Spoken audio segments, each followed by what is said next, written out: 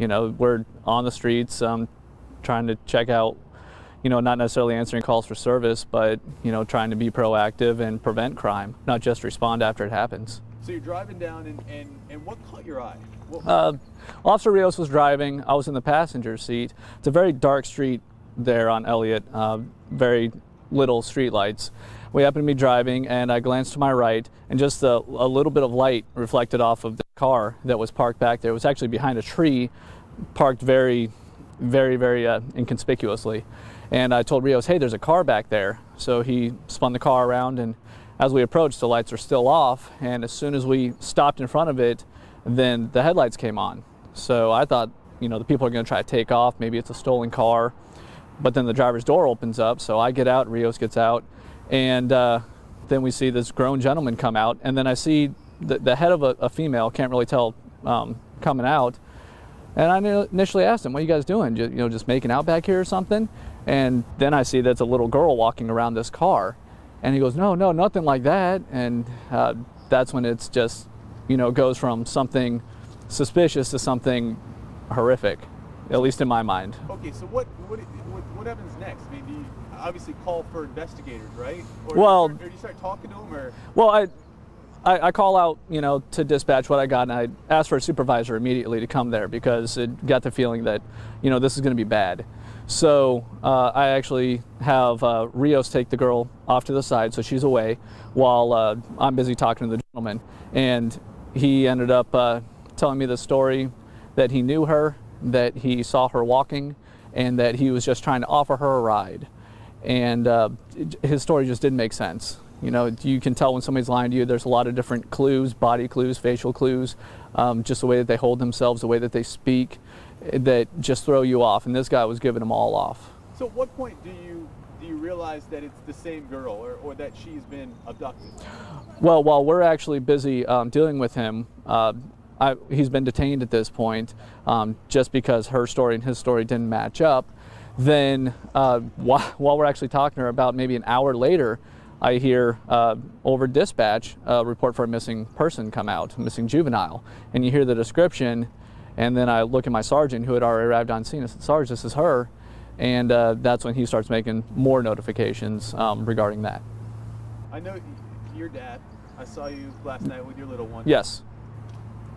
To know that you could have, I mean, did thoughts go in your mind? I know it's like out there they probably don't, but you had some time to sort of digest a little bit. What could have happened? Any number of things could have happened. Unfortunately, in our line of work, the unimaginable happens every day, and it's not the good kind. And we get to see that, and that's one thing that I didn't want to see that day.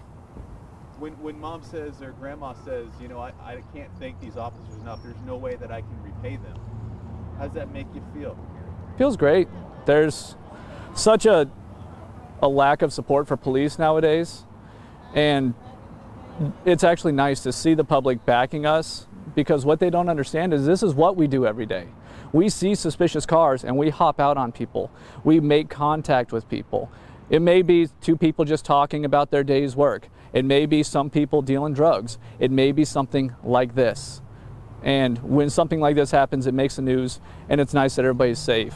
And, you know, I just want the public to know we are out there, whether you see us or not, and this is what we do. We are the police, and we protect your city. I go back to it's a dark place.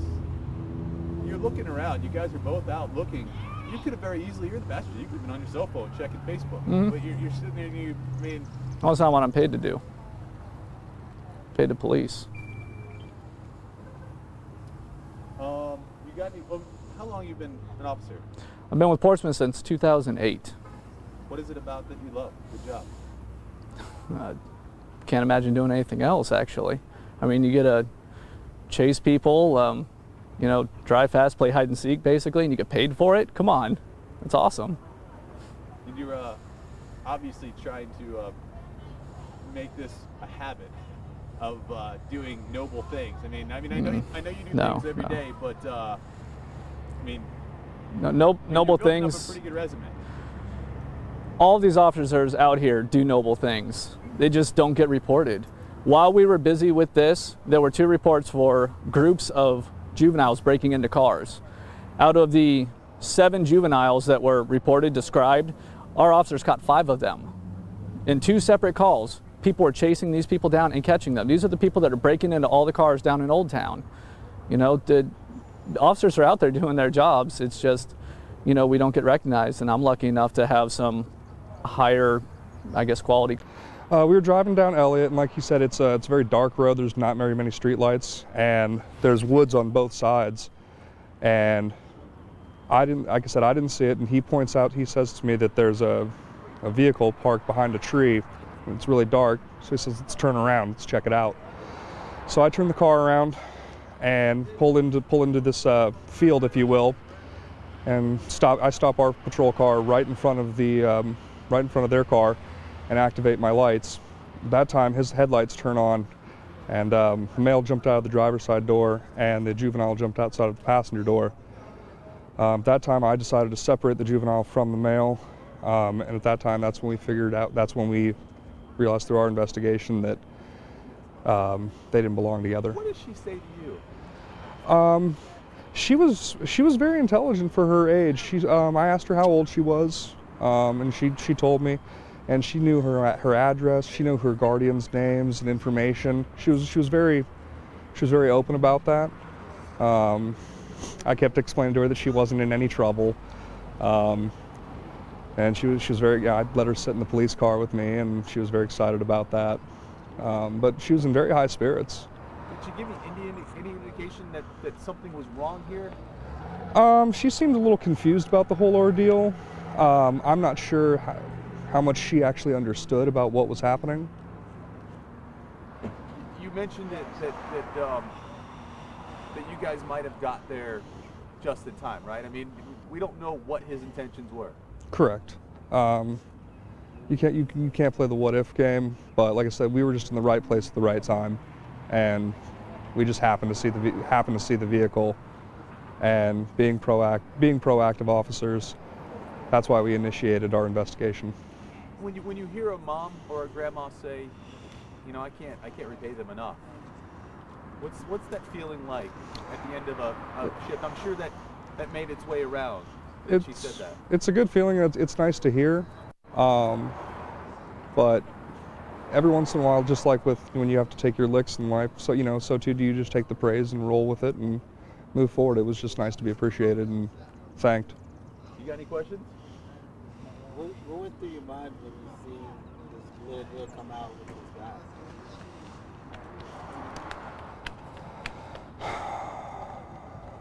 I guess the question is, did you think right away as you see it, man, that's something's weird here? Initially, yes, something told me that something wasn't right, and that's why. And thankfully, there was 2 of us and not just 1 of us.